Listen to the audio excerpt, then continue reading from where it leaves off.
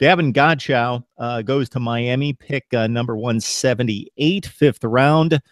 Big things were expected of him. Did he fulfill his promise there at LSU? He really did. He was a tremendous player on that defensive line, and I watched him very closely over the past 2.5 seasons, because when I first knew about him being at LSU, I looked up his high school stats and everything else, and I knew he was going to be a good player on that defense.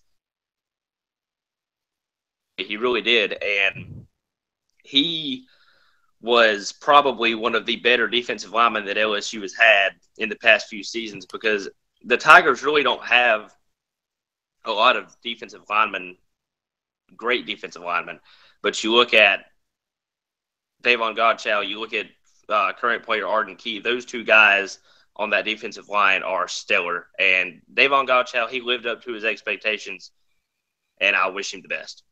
And fortunately, you've got Arden Key coming back. I expect him to really have a huge season after a very productive 2016. Godchaux, 62 total tackles, 8.5 tackles for loss, 6.5 sacks last year.